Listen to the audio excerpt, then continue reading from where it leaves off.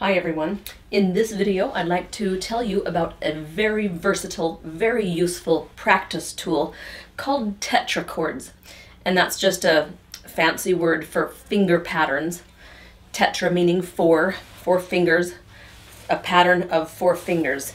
And it's basically a different configuration of half steps and whole steps. And if you practice the basic 4 tetrachords, it can improve a lot in your technique, and you can use these tetrachords to target certain weaknesses in your technique. Let me list some of the uses of tetrachords, and then I'll tell you more specifically what they are, and then I'll describe the exact applications that you can do whether you're a beginner or an advanced violinist. These are powerful because they're simple, and because they're simple, they can be very targeted. So, number 1, tetrachords can be used to improve your intonation. Number 2, they can be learned to master your positions or your fingerboard geography. Number 3, everything left hand. You can use tetrachords to help you correct bad habits, such as squeezing or tension, especially when you're playing fast. We all start to tighten up a little bit when we start playing faster. Tetrachords can help you to overcome that habit. Tetrachords can help your left hand speed. It can help your left hand coordination and dexterity. It can help your left hand to achieve better articulation. They're powerful. It can help you coordinate your left hand with your right hand. If you've ever been told that your 2 hands aren't quite together or they're not quite in sync, tetrachords can help you correct that. It can help you work on your détaché. I have another video describing common errors made in a détaché stroke. People think détaché is easy, and we take it for granted a lot. So you could use tetrachords to just spiff up or dust off your détaché. You can use tetrachords to work on spiccato. And that's just what I jotted down off the top of my head. So that's 6 major areas that you can use tetrachords in. So now let me just specifically tell you what tetrachords are. I told you they're a finger pattern. There are 4 common tetrachords. Beginners start by learning a half step between 2 and 3. And that's why the tapes on a beginner's violin has the first finger tape here, second finger tape there, third finger tape right next to it, and fourth finger tape there. It's teaching this tetrachord, and there's lots of reasons for that, but it's just this seems to be the easiest, and most beginner songs are in a key that favors this tetrachord. Okay, so then the next tetrachord we learn low 2, and so then we're working in this type of tetrachord. And then after we master that, we learn the high 3 tetrachord. So this whole step comes back, that whole step comes back, and we're playing with a high 3, and that's the half step between 3 and 4. And sometimes we are required to play in a tetrachord that's all whole steps. Usually that's because the half step is hiding between open string and first finger. Okay, so this is the 4th tetrachord. So that's the basic 4. Now let me tell you specifically the exercises you would use to achieve those things that I listed at the beginning of this video. So for intonation, you would get a tuner, the kind with the needle on it, or with the green light when you're in tune, and start with just this tetrachord on every string, and teach yourself slowly with like half notes to get the green light on every note in that tetrachord, on every string. That would be a huge achievement. Then you can start trying to play the notes faster, like only give yourself a quarter note to dial it in and to get that green light. Then you can try 1/8 notes. So you're learning to be precise and accurate faster and faster. Okay, and that's in first position on all 4 strings. Eventually, you'll want to do that same work in all the positions, starting in maybe 3rd position or whatever order you learn the positions in. Okay, so that's intonation. For position mastery and learning your positions, it's more rather than using tetrachords, it's more a matter of observing what the tetrachord is. So I like to have my students do an exercise to teach them their fingerboard geography. And this comes from Galamian's scale system. It's not my invention. But they'll play no sharps and no flats. So the key of C, major. And they'll start on the lowest string and they'll play up to fourth finger on the highest string. So they're not playing a scale because we're starting on G, but we're in the key of C. And if you play all natural notes, no sharps and no flats, then you observe that the tetrachords are this on the G string, that on the D string, that on the A string, and that on the E string. Watch, I'll prove it to you. See that tetrachord? And then we'll play open D again. F natural. So there's that tetrachord because F natural was low 2. A, B, C natural. Okay, low 2. And then E, F natural. All whole steps. E, F natural, G, A, B. So you would memorize and you would observe that your tetrachords in the key of C in first position are this, this, this, and that. And it's surprising how quickly you can retain that and master that for every position, for every key. And then you're a wizard with your fingerboard geography. So that's number 2. Position mastery and fingerboard geography. Number 3 is the big one.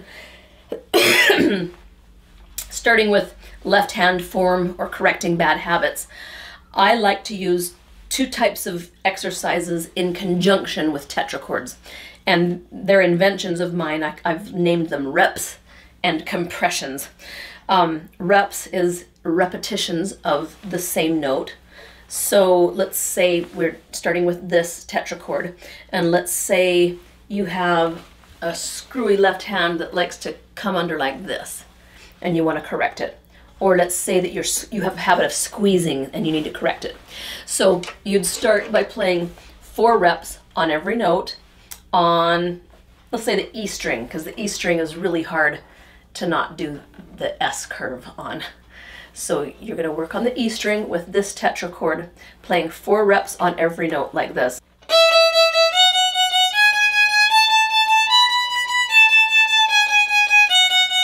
You do it 4 reps for as long as you want to. I usually have my students do just 1 cycle in 4 reps, and then they go to 2 reps.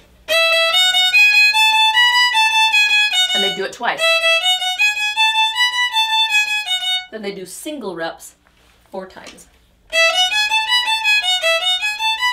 3,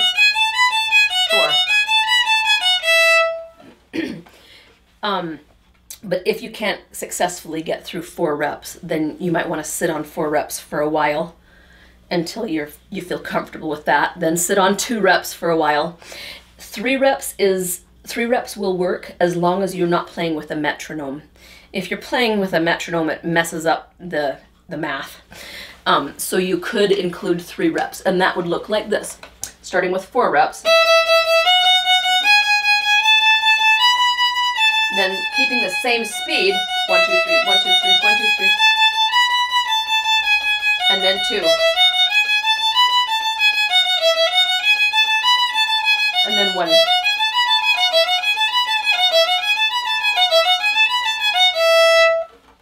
So you can do 3 reps if you like. I like to do 3 reps, but once you start introducing the metronome with it, you have to leave it out.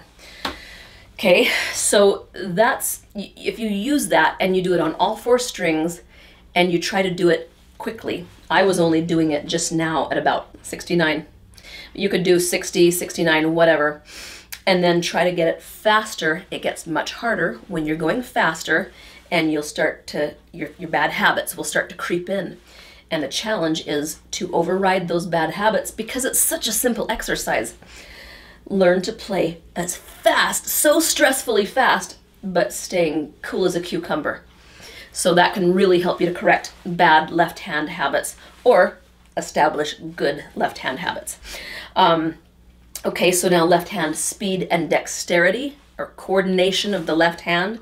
By the time you work through all 4 tetrachords on all 4 strings, your left hand is going to have much greater finger speed and coordination because you're asking it to play in different configurations, and that's going to improve your left hand.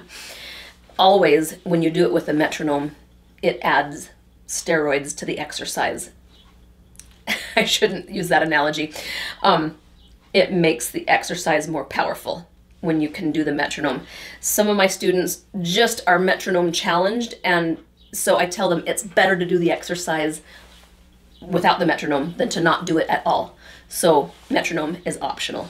Okay, so you can do reps to build your left hand speed and dexterity, or you can do what I call compressions, which is just the opposite.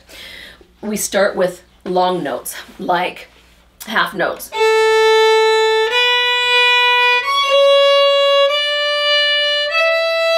And notice I'm only playing 1 note per bow.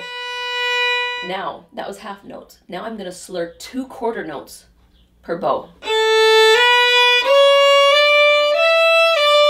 And I'm going to do it twice. Now, I'm going to slur 4 eighth notes per bow. And I'm going to do it 4 times. And then 8.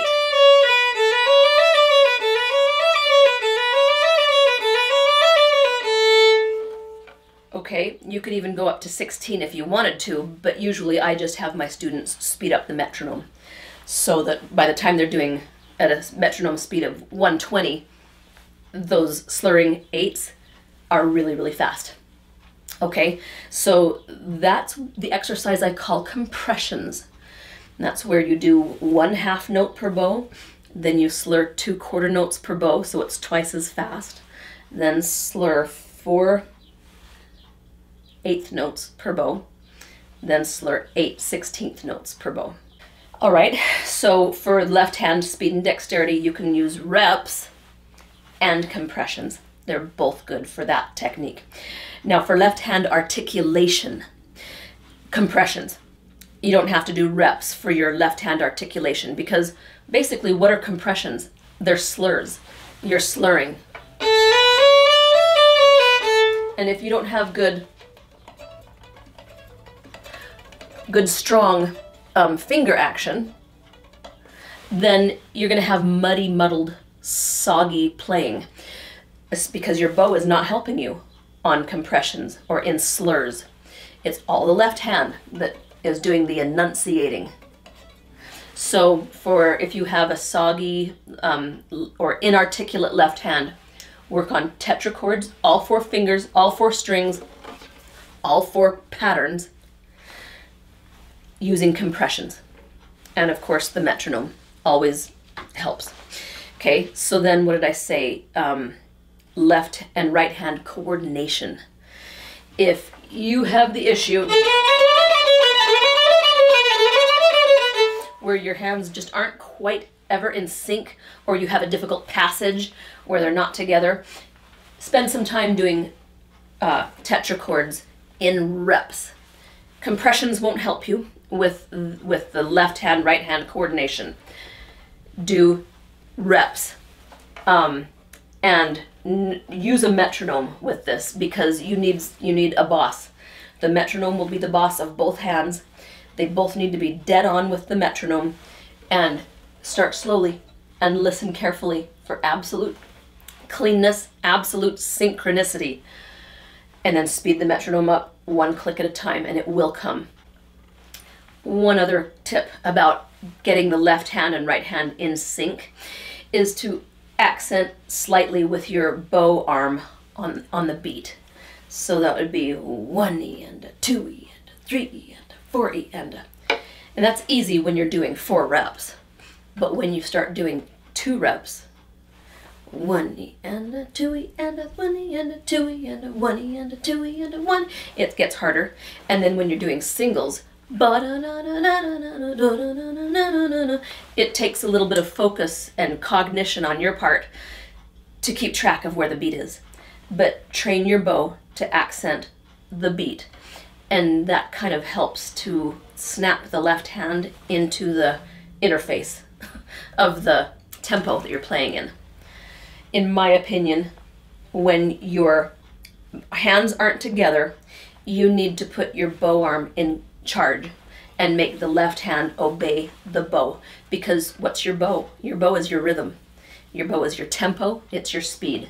The left hand is your pitch. So someone needs to be in charge, and if it's not the metronome, then it's the bow hand. So we're almost done. Number 5, détaché work. If you use reps, paying attention to your détaché technique, and if you're not sure what the technique is with détaché, find my video on détaché and how to practice it. It's very enlightening. So you can use reps to clean up your détaché, simple exercise, and you can use reps to improve your spiccato. And you can work on spiccato with various speeds. Just choose a different speed every day.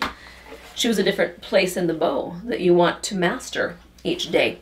Do you want to master your brush spiccato, or do you need to master your more natural mid-bow spiccato?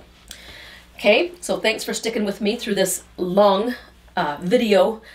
I hope it was worth your while, because this exercise, you can really tailor it to any need that you have. And it can help you to, without learning a whole etude and spending time learning notes, it can help you work on a technique very simply. Okay, thanks for watching. I'll see you next time.